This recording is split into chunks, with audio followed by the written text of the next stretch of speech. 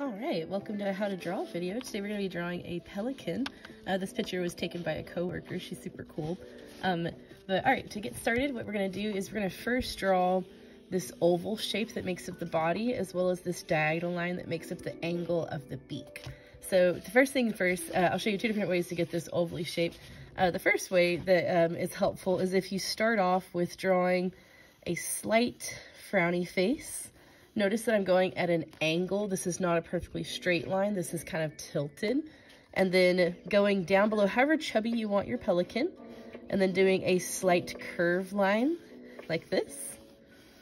Notice that it's kind of parallel to this top line, and then capping it off with two parentheses. This one's going to curve in this direction, and this one is going to curve in the opposite direction like this.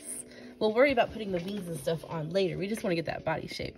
So if you struggle doing it that way, another way that might be easier for you, which you don't have to do this, by the way, but this is just to show you, is you can always start with the parentheses first, and then go up at an angle, and then draw the other parenthesis wherever you want it, and then connect those two lines together. For some people, that might be easier. So you can do it either way. Both of them will work out just fine.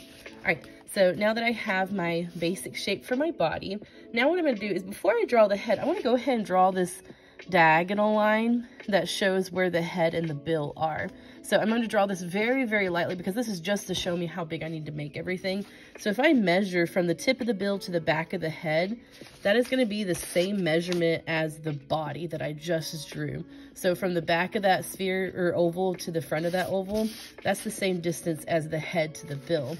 Now notice the angles. So here's the angle of the body, and then here's the angle of the head. So make sure that you don't draw the head perfectly straight. That should be pretty angled, and that should be able to help you out greatly. So I see that the top of the head right here is going to be about half-ish of the body. So I'm going to find about halfway in the body and go up. And I'm going to put a little indicator dot a little bit above the body. So notice that there is a distance between the top of the head and the body. Make sure that you leave plenty of space for a neck and the back of the head, okay? All right, so once I have that, then what I'm going to do is I'm going to draw that strong diagonal that's going down. Notice that it does get right there next to the front of the body. So what can help is if you do indicator dots. So I'm going to go ahead and get this measurement, and I'm going to rotate my paper. Or if you want to, if your hands can't stay still, hold a pencil like this so that you know exactly how far you need to make your body or your head. So if this is where the head starts, this is where it needs to stop. And I'm going to first kind of get my angle right. So I want to make sure that my angle looks pretty good. I think this angle right here looks pretty good. So I'm going to put my finger here. This is called putting a marker dot. I do this a lot, especially when drawing things that are a little bit complicated. Put a little bitty dot there. So now I can see where the head needs to start and stop. So I'm just going to very, very lightly draw a little diagonal line so I know where my angles are going. I will be erasing a lot of that, so make sure you don't draw it too dark. All right, so now that I have my angle line, now I can go ahead and draw my head shape.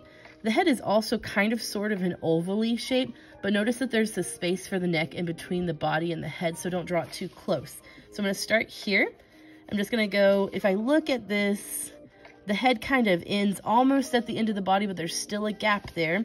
So I'm going to go in just a bit and up, so that'll tell me about where I need to draw my head shape. And now all these things that we're drawing, they're called indicator dots for a reason. They don't have to be perfect. You can make things a little further out or a little further in as you need to. That just kind of depends on how accurate you did your dots. So right about here-ish is where I'm going to have my head. Then I can get rid of the lines on the inside.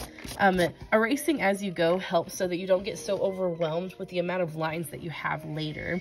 So keep an eraser handy if possible. All right, so here I can see that there's that little tuft of feathers up above the head. So I'm just going to do that just by adding a little curve that goes up and down. So it's like a little parenthesis or smiley face, and then you just curve it with another parenthesis.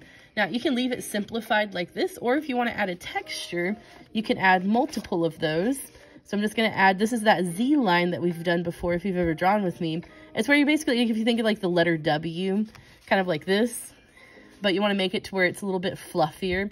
So you're going to add parentheses instead of straight lines for those W's, and that can make a nice little fluff for the top of its head.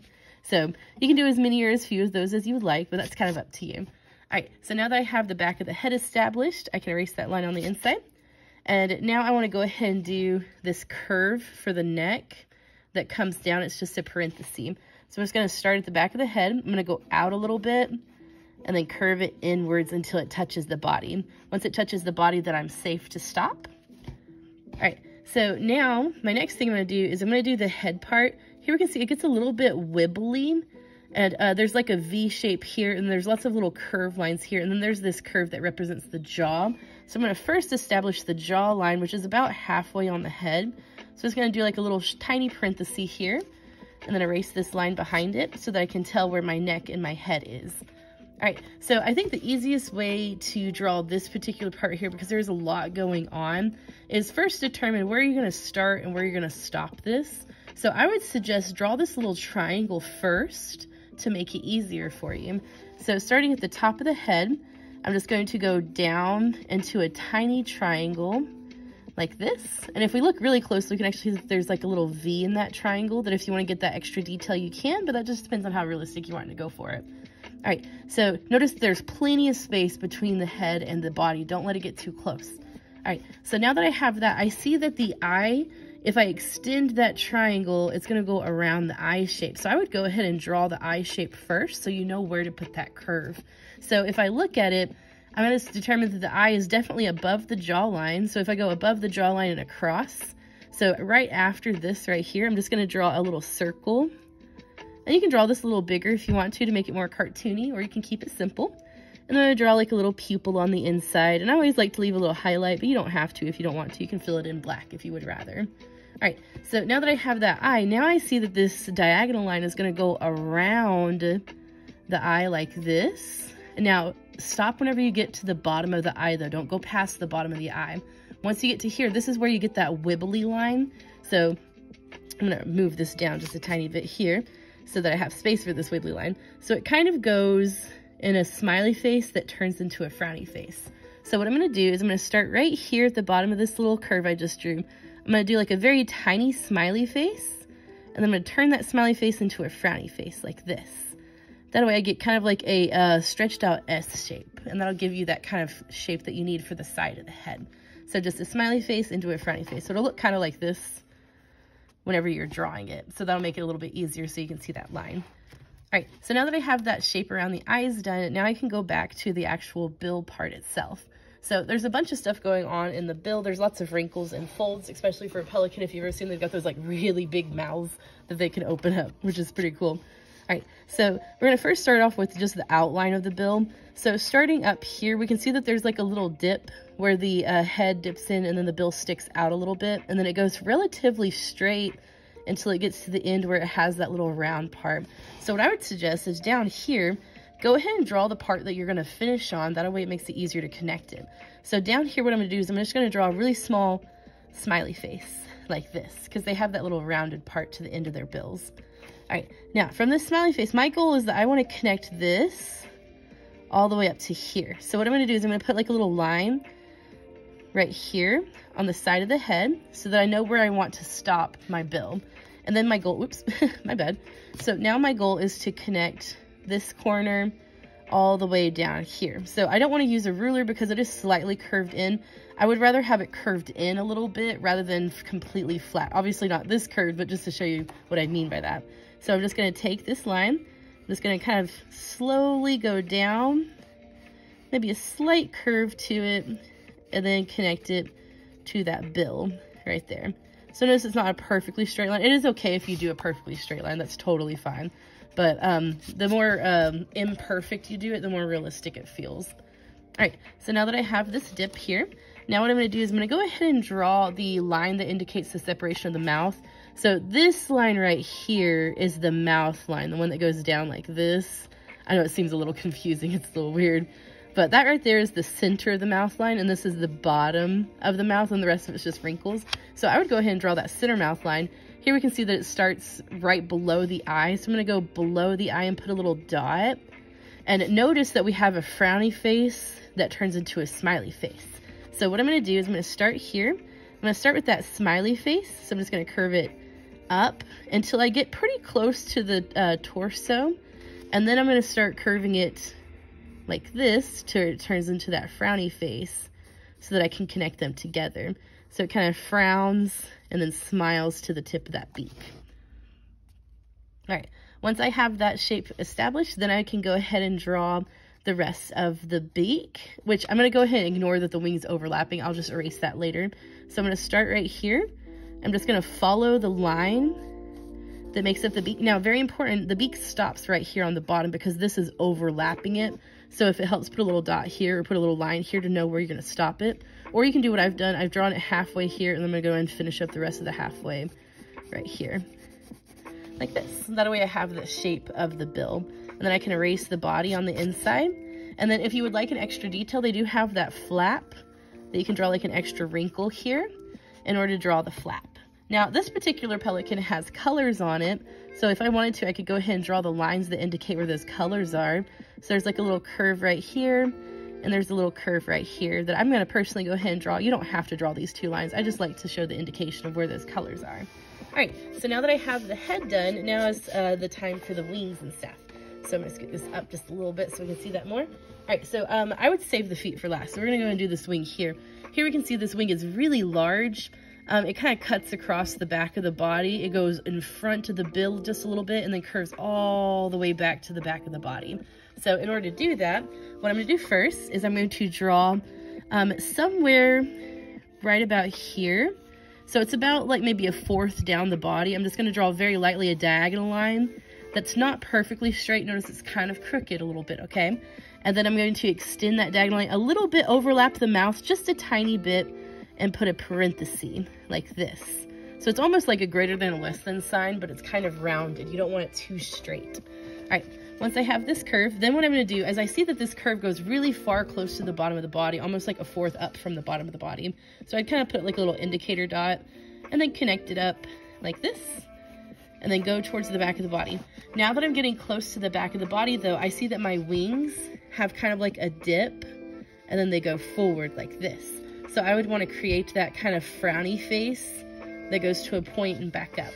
So once I get about here to where I'm close to the back of the body, instead of going straight, I'm going to do a slight dip for a frown, however long you want your wings to be.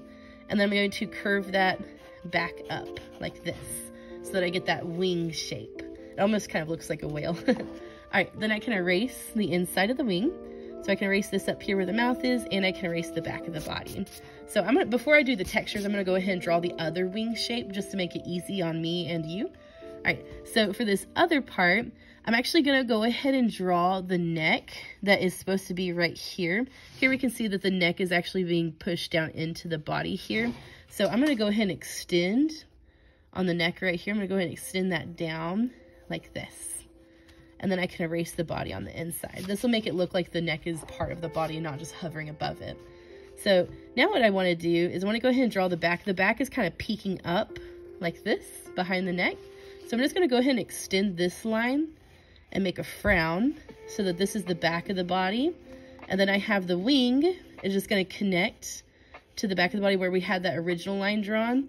I'm just going to go all the way out next to this one, and then add a little curve to indicate that this is a separate wing from this wing, so that now I have the arch of the back and I have the arch of both of the wings. All right, so this is just gonna be the belly going all the way back here. And now something that I do see here is we do have part of the tail is exposed. We see that little bump, and then it connects to the bottom of the wings. So what I'm gonna do is whenever I get close to the back of the wings, is I'm gonna add a slight bump and then turn that into a frown. So slight bump and then a frown. So ooh, I drew mine a little bit small, so I'm gonna draw mine a little bit bigger. If it helps, start backwards and then add that bump so that you can see a little bit more of the tail. So pretty much the same line that we did before, where you're doing a frowny turning into a smiley in order to get that kind of bump for the tail texture. All right, so before we hang on to the wing, or before we move on to the legs, we're gonna go ahead and do a little bit of wing texture so it doesn't look quite so smooth. So to do that, we're gonna look at the direction the feathers are growing and the length of the feathers. So here we see that the feathers are really, really short, and they're kind of growing in a downwards direction like this. However, once we get closer to the back of the wing, we're starting to do more of a stronger diagonal, and the length of the feathers get longer. So whenever you have that, it's easier to start with the smaller feathers and then work your way down to the longer feathers. So an easy texture to do for smaller feathers is you're just doing kind of like curved lines, not necessarily even drawing the full feather itself. And then whenever you get to the longer feathers, you can start adding a little hook. I call this a hook because it looks kind of like a fishing hook. So it's like you're drawing the letter J, and then I'll create kind of more of an illusion of more feathers, or of thicker, fuller feathers. And then all I'm doing is I'm just drawing that letter J over and over in the direction that those feathers are going. And then whenever you get to longer feathers, that's whenever you can draw the actual full feather, which is like U shapes. So short feathers are just little lines, medium feathers are little J's, and then long feathers are U's, okay? All right, so now that I'm getting closer to the longer feathers, I'm actually gonna start drawing U shapes that are gonna go within the boundaries of this line. And once again, it's okay if you go outside of your line. So you can always make your feathers a little bit longer or a little bit shorter than they need to be. The more realistic you want it, the more you want to mess up this line. So if you want it more realistic, purposely draw some of these feathers going outside the boundaries of that basic wing that we drew, and that'll make it look more ruffly and more natural, and then make it look more like an actual pelican. All right, so I'm going to do the same thing I did before over here. So starting with some short feathers, some J feathers, and then some U feathers in order to add that texture. And once again, you can always add a couple that are kind of like flyaways, just to give it a little bit more of a nice texture. And then I can look very carefully at the back feathers. They're also kind of going downwards. So I'm just gonna do a couple textures going downwards, not too much, but it's up to you how textured that you want to make your bird. So, one thing I didn't notice until just now is they have like that yellow on the top of their head. So they have like, up here, they have like a little bit of an indicator that they have a color difference. And all I'm doing is I'm just doing like really tiny lines like this in order to indicate that color value, which once again, you don't have to do that. I just think it's cool. So, all right, now that I have all of the body and I have the wings, now the last step that I have is the feet. Now this particular pelican is balanced on a post. So what can help is to draw the thing that it's standing on first before you draw the legs so that you know where to put everything. So I see that this post just has an oval for the top and two straight lines, and it's really close to the body. It's not too far down. So I'm just gonna start right below that little bump that I did, excuse me, for the leg. I'm just gonna do a little oval shape like this. I'm just gonna draw two lines going down to indicate the top of the pier. So just an oval and two lines down. You can add textures to that if you want to. I'm just gonna leave it blank for now. All right, so now I wanna determine where are the legs compared to the rest of the body. So if I'm looking at this picture, I can see that if I go up from the leg, it's a little bit behind the head. So I'm gonna look and see where my head's at, go a little bit behind it, and then go down. And that's gonna tell me about where I need to have my legs come out. So what I'm gonna do is for this front leg, I can actually see some details. I see the leg, ankle, and then I see the feet, but for this other one, I can barely see anything. So I'm gonna draw the one in front first. So to do that, I'm just gonna start about where I think the legs, so like a little bit behind the head.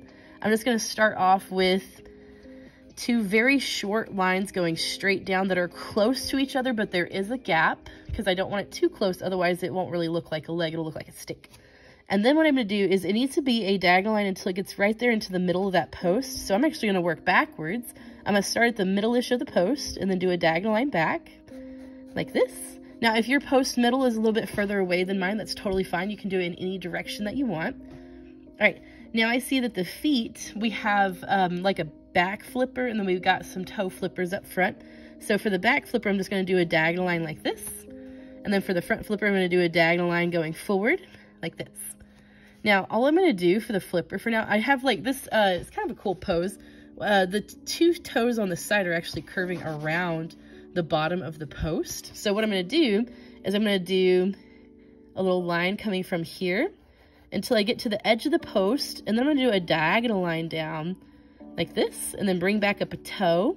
Now this is, notice, just a V shape, but notice that it gets a little pointy right here. So all I'm doing is I'm just doing a diagonal line, V shape, right? Now I'm gonna ignore the webbing for now. I'll come back and doing the webbing later. So now what I'm gonna do is this toe is actually gripping, so it's gonna go forward slightly and then down slightly. So forward slightly, down slightly, follow that back up, and then the last one's just going kind of straight, okay? So all you're doing is just doing little V shapes. Then what I see is I see that the webbing is connecting it, so I would just do like a little bit of a slight curve to connect each of those toes in order to get the webbing of the foot. All right, Now I can erase the inside of the body here.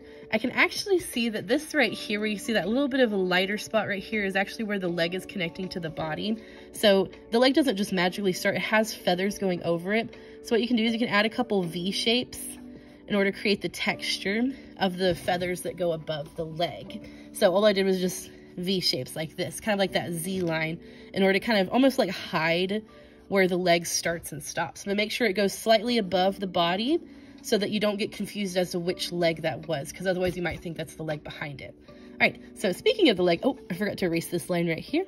There we go, beautiful. All right, speaking of the leg behind it, this leg starts behind the body, and then it does a slight diagonal line, and then you only see one toe here, and then you barely see any of the other toes because they are overlapping. So what I'm gonna do is I'm gonna go behind the leg that I just drew, and I'm just going to do a slight diagonal line until it just barely gets above the stump. Now, oops, make sure that this second line doesn't make your leg thicker than your previous one. You want them to be about the same, because otherwise it's gonna look a little weird if you have one leg super thick and one leg super thin. All right, so now that I'm really close to the stump, now I can just go back, add that toe here. I'm just gonna go forward on both sides. So toe, just keep going until you touch the previous leg and then stop. Same thing up here, I'm just gonna do a slight diagonal line and then stop when I touch that previous leg. And then I see maybe a couple toes. I see 2 toes here, so I'm just gonna do 1 toe, and then maybe part of another toe. If you can fit it, if you can't, it's totally fine just to do 1. The other toe is hidden, so I don't see it. So all I did for that was I just did these shapes, just like little V's that are sideways. And then of course we have our webbing between the toes, so I just connect it with a little bit of a parenthesis line, kind of like this. All right, so if you can still see some of the lines through, like I can see some of the peer through, so I'm just gonna erase that. And then that's pretty much it for the feet. You can add the texture of the feet if you want to, but I think it looks fine just as is. One thing that I do want to add a little bit of texture, they have a little bit of ruffly feathers on their torso, so I would kind of get a little bit of a feather texture here personally, just to make it look a little bit fuzzier, just because I think fuzziness is cute. All right, and that's pretty much it for the pelican. I'm gonna go ahead and add a little bit of shading, because I just think shading always helps make the picture pop. If you would rather color it than shade it, definitely feel free to. I think coloring looks amazing on these kinds of artworks, especially if you're using stuff like color pencils or markers or even watercolor. Always looks really, really pretty whenever you have a nice drawing as a base. All right, so but yeah, so that pretty much concludes this particular drawing. I love being able to draw from other people's photos and references and stuff, so if you would like to learn how to draw anything in particular, feel free to just send me a picture that you would like me to go over, and I'll try my best. I'll probably practice it first, just because sometimes, especially whenever it's animals or things that I'm not very experienced with, then I do have to practice it a little bit first, just because even though I've been drawing for years and years, there's still so many things that I don't know how to draw, so I'll have to practice them just a little bit before I'm able to actually teach them. So, but yeah, all right, so I'm just shading some areas that I think could help make this pop with a little bit more contrast, especially since we had so many overlaps on this particular piece. So anytime that you have an overlap, if you can add just a little bit of shadow underneath it or above it, it can always make it pop just a little bit more, and that just makes your picture look a little bit more 3D. All right, so that pretty much concludes this picture. I hope you had fun drawing with me, and if you need any help, always feel free to send me an email or ask me. I'd be more than happy to help you out. All right, thanks for drawing with me. Have a good day. Bye.